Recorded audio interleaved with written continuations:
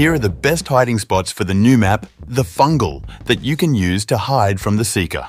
You can hide behind the rock that is located in the middle of the map. In the Seeker's POV, Seekers can't see you well, and there's a rock that can hide you.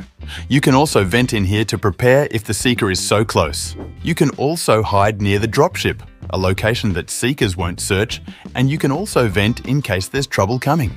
Wanna be invisible? In the jungle location, you can hide behind these plants to make yourself invisible. So here's the best hiding spot in the jungle.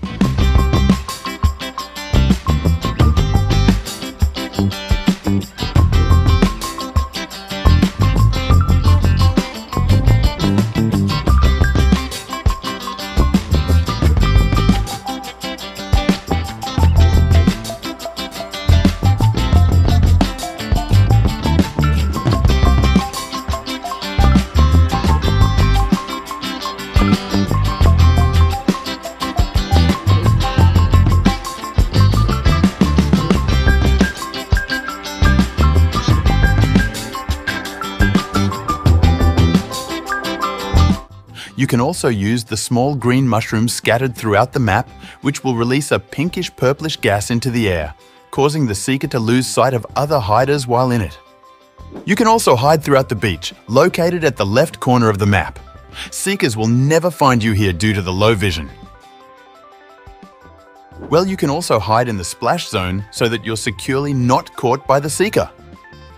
You can also hide on the dock watching the beautiful beach. Yeah, it's so obvious, but trust me, it works. You can also hide behind the big crystals, and it will make you invisible.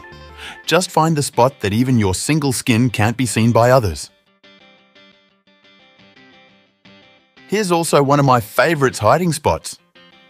Hide behind these walls made out of woods and outplay the Seeker. You can also use these binoculars to watch the chaos. Isn't it amazing?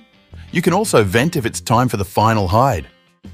You can also hide in front of the big crystals, and the Seeker will likely ignore you for sure. You can hide in the Dropship as it's far from the Seeker, making it difficult for them to find you.